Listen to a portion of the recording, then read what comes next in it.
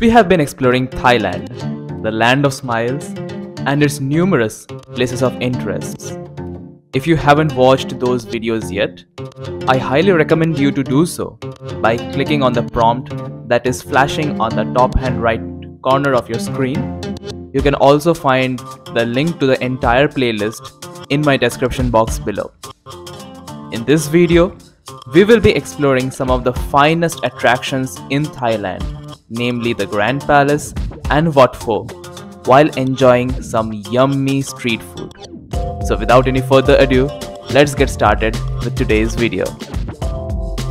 Hello guys, good morning from yet another day in Bangkok. Today is our last day in Bangkok and now we are heading towards Siam. So currently I am under the Bangkok BTS and MRT station, and we will take a BTS train from here to Siam and explore the place. So let's go.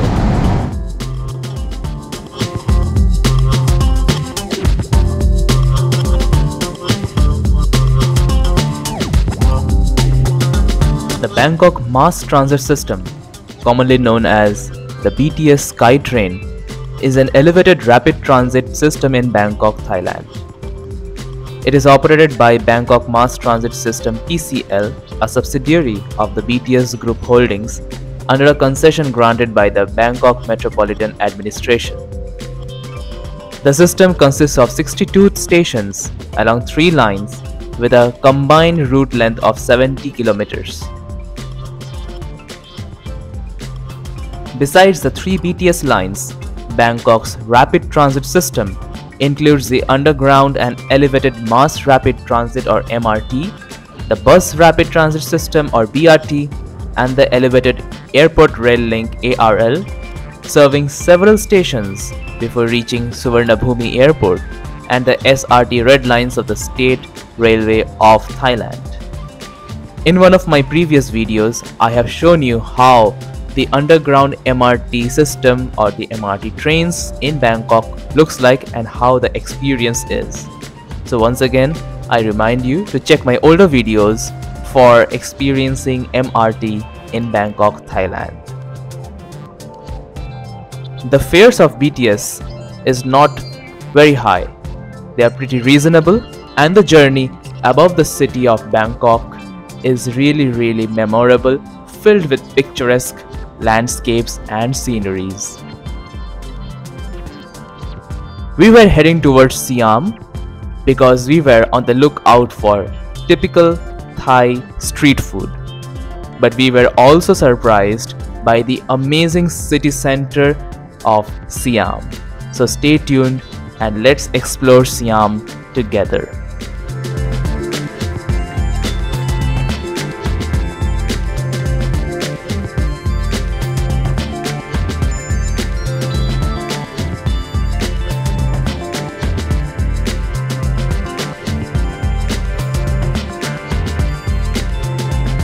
The Siam Center is one of the biggest malls in Bangkok. It is attached to the BTS station called Siam, and in the Siam Center you will be spoiled for choices because you will find everything under one single roof, from clothings to eateries to other accessories.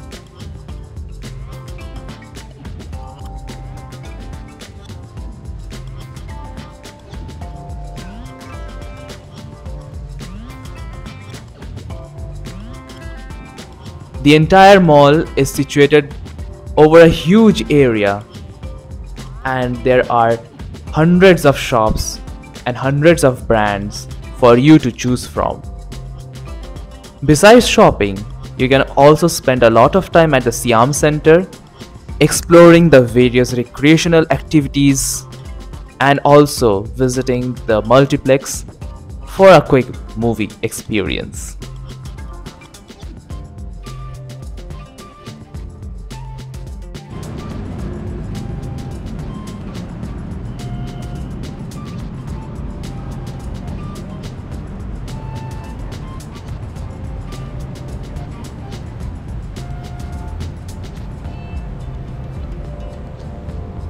After exploring some time at the Siam Center, we headed out to go to our actual destination, which was the street food.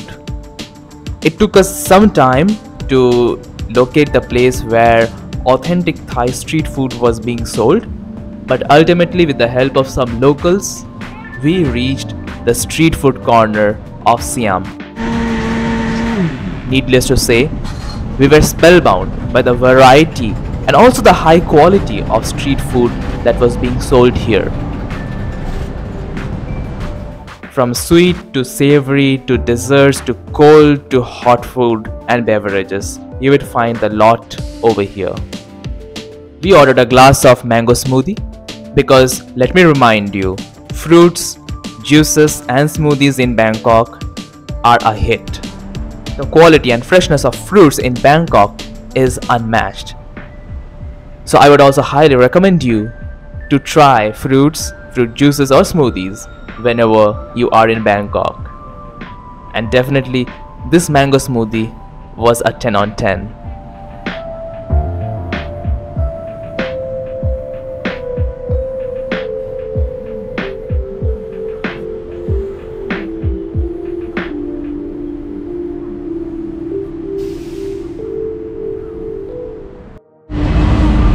Hello everyone, good afternoon and welcome to another video. And today we are exploring the Grand Palace here at Bangkok. Yet another very iconic place and a pretty popular one as well, liked by the locals a lot. So without any further ado, let's head towards the Grand Palace. In terms of both form and symbolism, Thai architecture's pinnacle is the Grand Palace, center of the Thai nation, monarchy and main religion of Buddhism. Its traditional function unit, the end of absolute monarchy in 1932, was to act as the seat of government, the king's principal residence and the center of royal ceremony. Its architecture is not just majestic but sacred.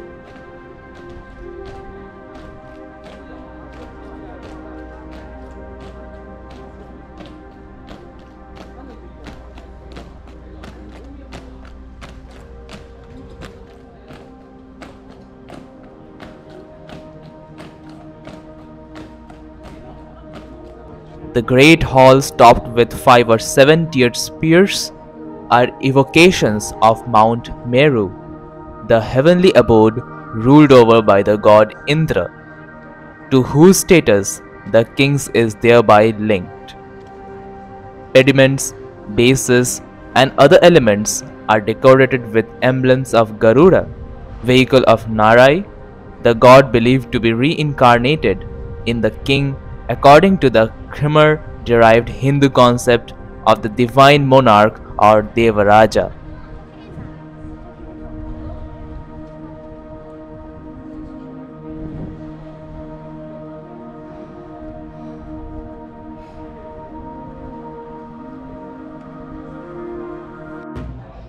The compound includes a royal Wat in accordance with another Khmer-influenced concept of the monarch, that of the Dharmaraja or moral king, who rules according to the righteous precepts of Buddhism. When King Rama I established the Grand Palace in 1782, it simultaneously marked Ratan Kosen's founding and the official start of the Chakri dynasty's continuing reign. He built it in the emulation of the Grand Palace of Ayutthaya, Siam's former capital, destroyed by Burmese raiders just 15 years earlier, aiming to restore the nation's morale and governance. The Grand Palace is the definitive expression of Thai architectural style, combining Thai, Chinese, Western forms and materials. Indeed, it contains almost the only remaining archetypes of the classical Thai royal palace. The world-famous Emerald Buddha is housed in the Temple of the Emerald Buddha Wat Pho on the grounds of the Grand Palace in Bangkok. This statue is a historic, extensively documented and highly revered icon of Buddhism. Despite its name, the Emerald Buddha isn't made from emerald nor jadeite, but from a form of jasper, a grayish-green ornamental gem found in India and Africa.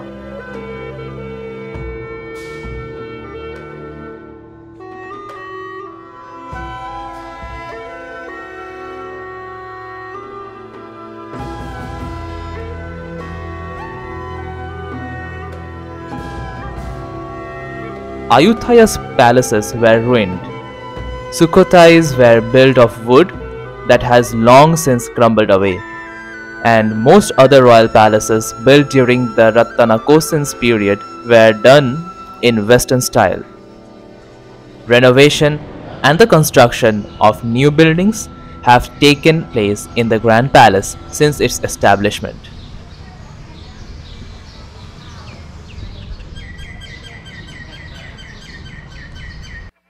Although it is ceased to function as a king's main residence early in the 20th century when King Rama V moved to Dusit Palace, it remains the site of key royal rituals including coronations, cremations, and receptions of diplomats.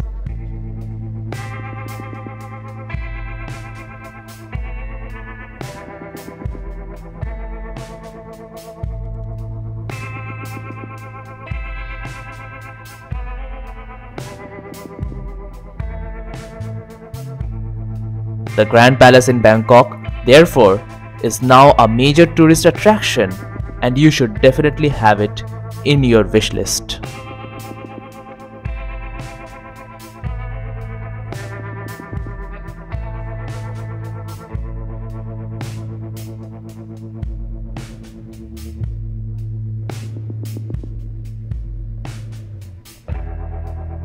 The price of the tickets to enter the Grand Palace is 500 baht per person.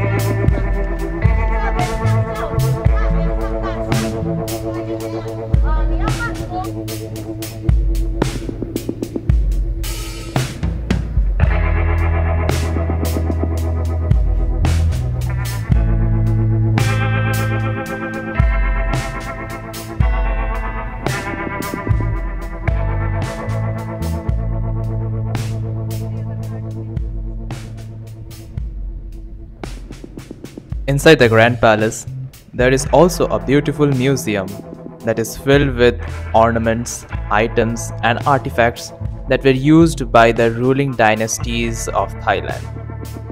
Unfortunately, we could not explore the interiors of this museum because the time for closing the doors of the museum was pretty near, and we would by no means be able to explore the entire museum.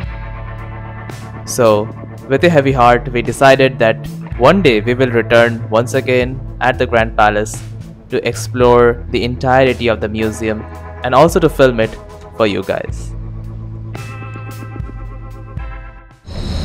Next up, we are here at Wat Pho, also popularly known as the Temple of the Reclining Buddha. There's a large statue inside of Buddha in the reclining position, and it's going to be super awesome. Let's go and check it out.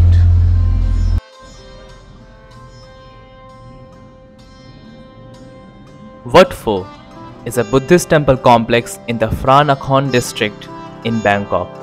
It is on the Ratanakosin Island, directly south of the Grand Palace. Known also as the Temple of the Reclining Buddha, its official name is Wat Phra Chetufon Vimon Mangalakhalaram Rajavaraman Hihan.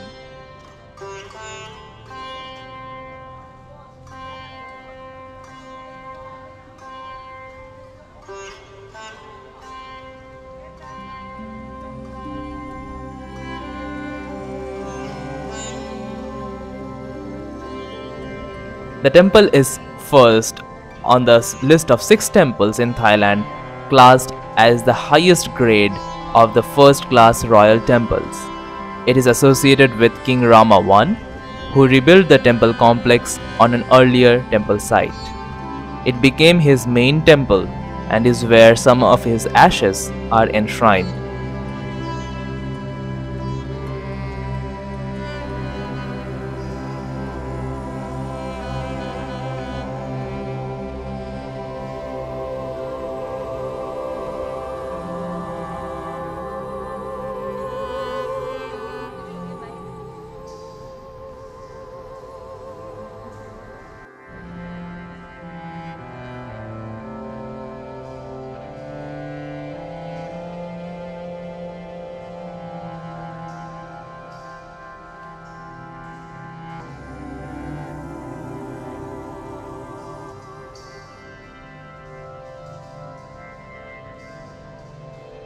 The temple was later expanded and extensively renovated by Rama III.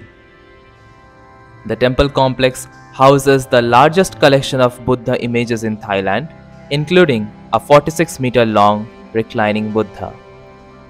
The temple is considered the earliest center for public education in Thailand, and the marble illustrations and inscriptions placed in the temple for public instructions has been recognized by UNESCO in its Memory of the World program. It houses a school of Thai medicine and is also known as the birthplace of traditional Thai massage, which is still taught and practiced at the temple.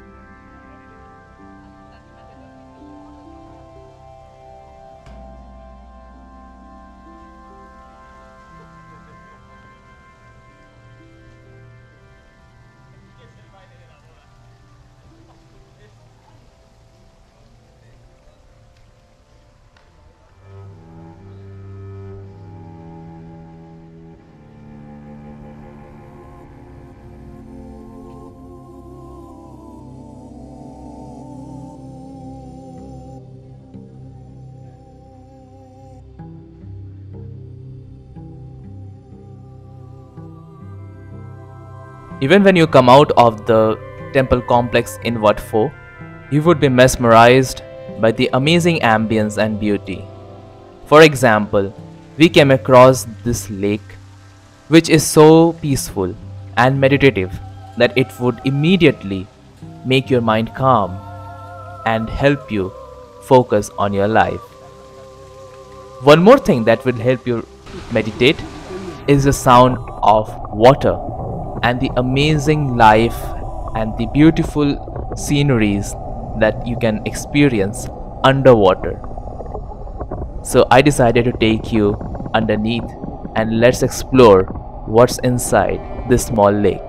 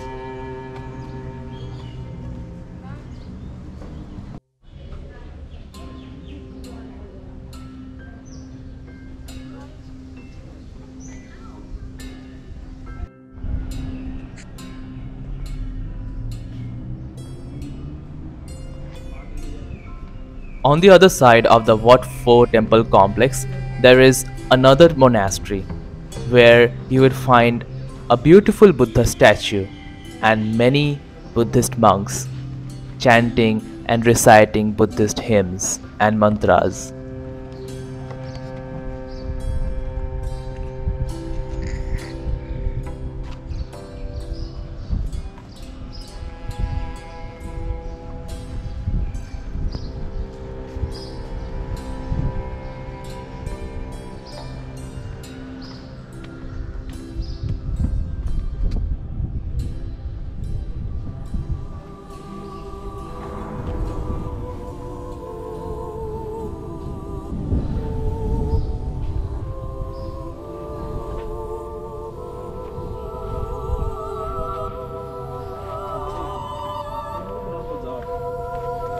We decided to end our day by sitting in this peaceful temple, meditating and contemplating about our life.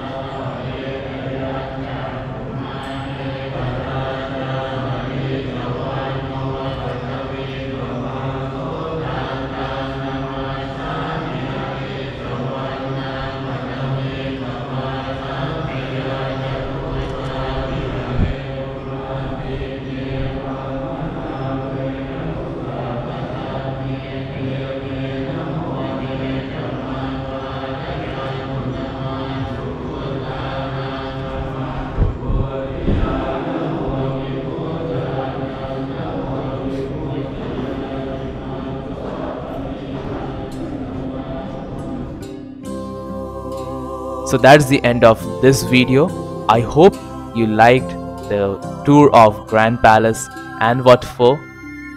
If you enjoyed it, do give it a like and consider sharing with your family and friends. And I will be seeing you very soon with a brand new video of our tour in Bangkok, Thailand. Until then, stay happy and stay healthy.